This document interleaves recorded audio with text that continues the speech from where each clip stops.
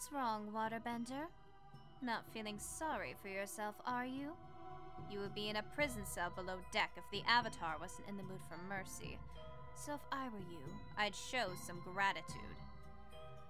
But don't worry, you can stop scrubbing. Just as soon as you've scrubbed off all the filth you and your kind unleashed on the world. How does it feel, Waterbender? To be the imprisoned rather than the imprisoner? After sapping every last drop of fertility from our starving lands, the dust storms that swept across our parched countryside, sickening mothers and children, hunting the firebenders of our land to near extinction like a common game. You bring death wherever you go.